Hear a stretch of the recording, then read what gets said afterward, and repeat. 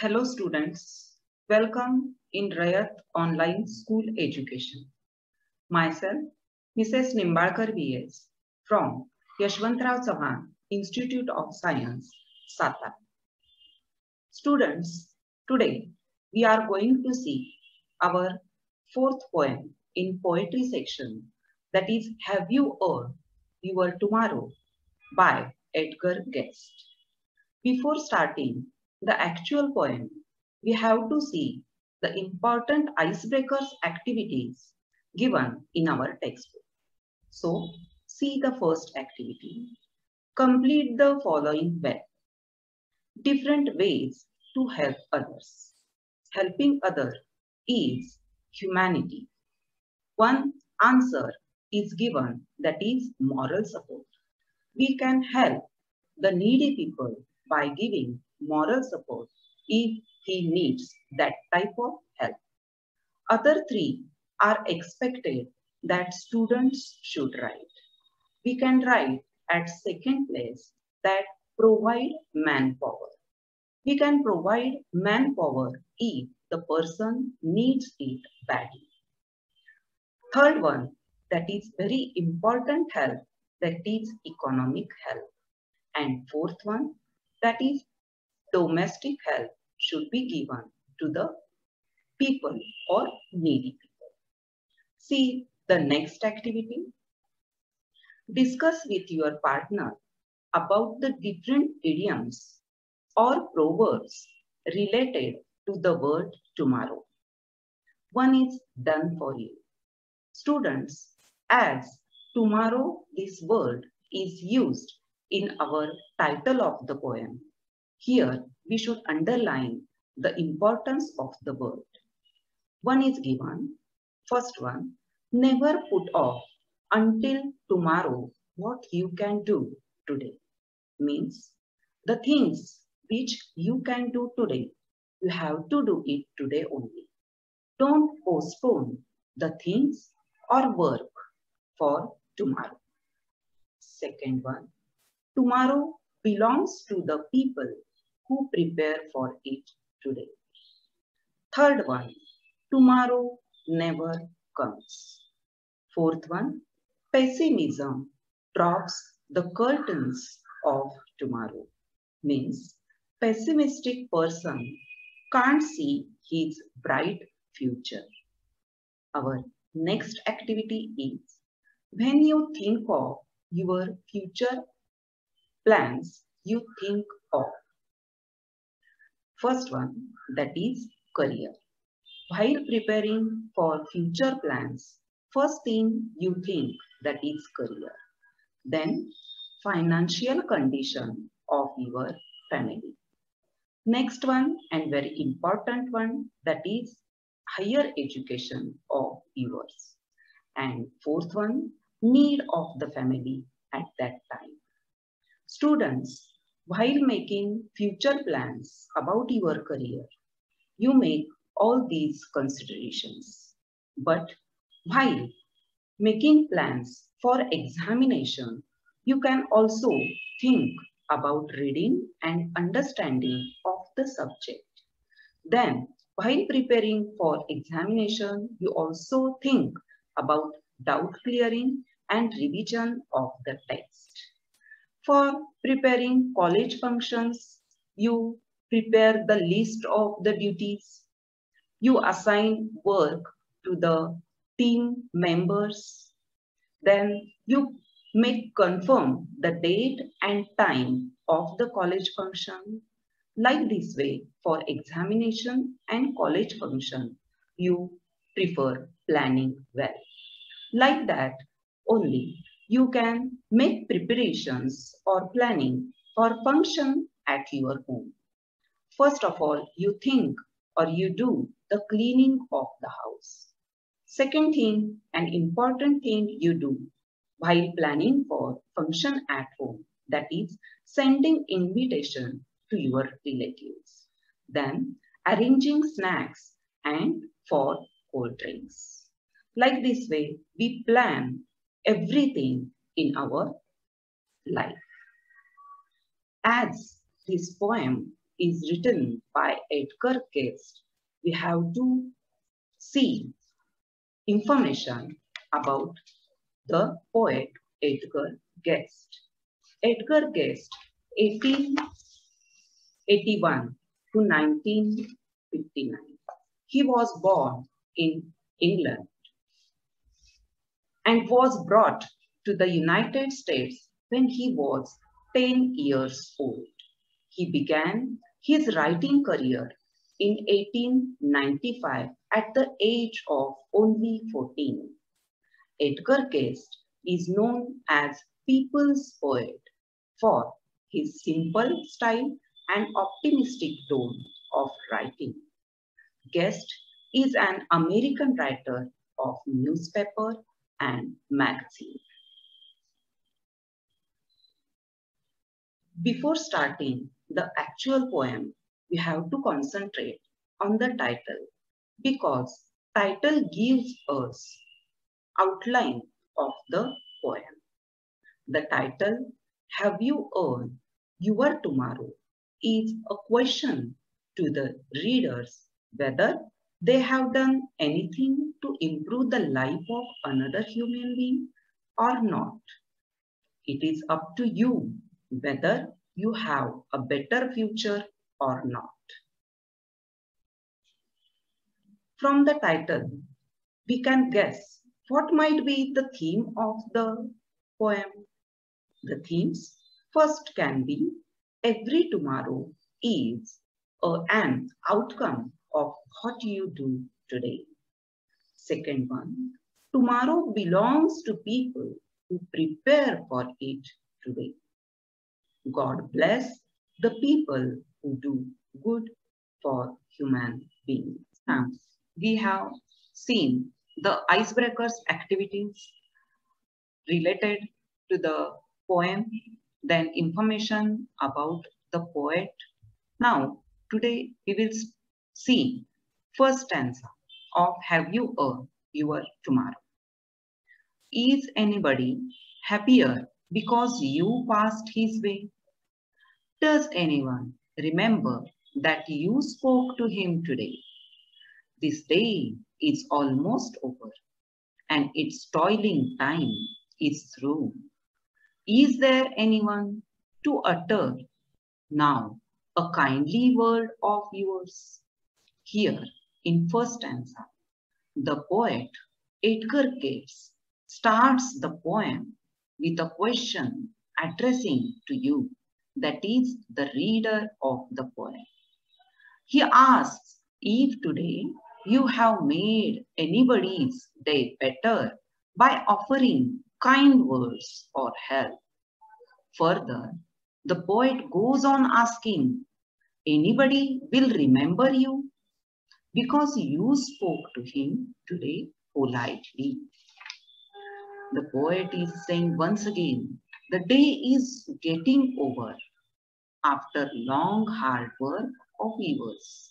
But have you said any or at least one kind word to anyone to make a positive impact on that person?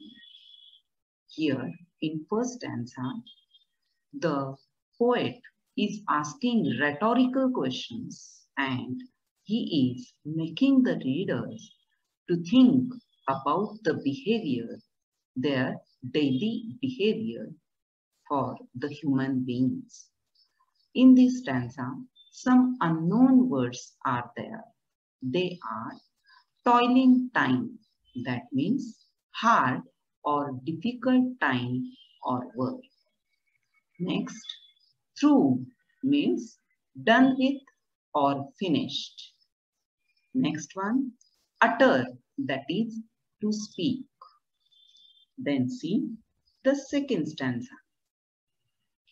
Did you give a cheerful greeting to the friend who came along, or a cheerless sort of howdy, and then vanish in the throng? Were you selfish, poor, and simple as you rushed along the way? Or is someone mighty grateful for a deed you did today. Students, here also in second stanza, some questions are asked by the poet. Poet again asks the reader if you have given a cheerful greeting for a friend who may have come to you for seeking help, or did you just neglect him and just say quick hello, that is howdy, to the needy friend, and you vanished hurriedly in the crowd, that is in the throng. You may have the intention of avoiding that needy friend of yours. But see, the poet is saying, but see, you are going to pay for your this selfish and uncaring act. Means, in second stanza, the poet is warning us for our this type of behavior. If you are behaving like this way to the needy person or needy friend, then you are going to pay for your deed. The unknown words in this stanza are cheerful, means happy, churlish, that is rude, howdy, that is friendly, greeting, and throng, that is crowd. Students, see the next stanza. Can you say tonight in parting with the days that is sleeping fast, that you help a single brother of the many that you passed? Is a single heart rejoicing over what you did or said? Does a man whose hopes were fading now with courage look ahead? In the third stanza, he says, at the end of the day, if you can proudly, if you means readers, if readers can proudly or honestly say, today you helped a single human being. If because of your help, a single heart, a single human being or needy person is happy or satisfied because of your help, the poet again is asking the question to the readers. Have you encouraged at least a single man who have lost all his hopes for life, for bright future, and have become pessimistic about the life he is living? Like this way, the poet is pushing the readers to do good things for human being. Here in third stanza, some unknown words are there. First one, sleeping fast. That is moving fast, running fast. Second one, brother. That means citizen or a person. Fading. That is vanishing. Courage, confident. Students, see the fourth stanza and the last one of the stanza of our poem. Did you waste the day or lose it? Was it well or sorely spent? Did you leave a trail of kindness or a scars of discontent? As you close your eyes in slumber, do you think that God would say, you have earned one more tomorrow by the work you did today? See, last stanza is very appealing to the readers. Finally, in this stanza, the poet is asking very strictly, if you have wasted today, also like all other days of your life, not having done anything remarkable, memorable for human being. Again, he is asking readers, because of your deeds, have you left behind feeling of kindness, politeness, or a patch or wound of discontent? When you are taking sound sleep at night, do you think God will come to you and grant you one more blissful tomorrow for the good deeds you have done today? See, unknown words in this fourth stanza are: waste your day means do nothing for whole day. Sorely, that is greatly. Trell, that is stress. Scar, that is mark of wound. And slumber means sleep. Thus, poet indirectly means that each day we exist, we must make our living useful. Students, here our poem is ended. We will see poetic devices used in this poem. See the chart.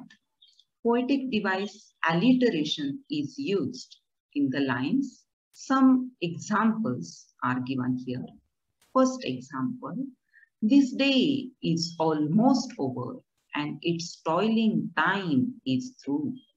See here, the sound of tea, that is its toiling time through is repeated. Sound of tea is repeated. So this can be the example of alliteration from the poem. Second example is given: were you selfish, poor, and simple as you rushed along the way? Here, selfish, simple, as, rushed. Here, S sound is repeated. So we can have this line as the example of alliteration. See, interrogation, this poetic device, is also used in the whole poem. Some examples are given. First one, is anybody happier because you passed his way? Here, interrogation means question, asking question, whether it can be WH question or rhetorical question. Second one, did you waste the day or lose it? Was it well or sorely spent? See, in the whole poem, we can observe that each stanza starts with question. So that can be the examples, that lines can be the examples of interrogation in the poem. Third one, that is inversion. Inversion means proper sentence structure is not observed at all. Examples are there. First one, were you selfish, poor, and simple as you rushed along that way? Second one, is a single heart rejoicing over what you did or say? See, here proper word order or sentence structure, that is subject, verb, object, is not observed. So that lines can be counted as the example of inversion.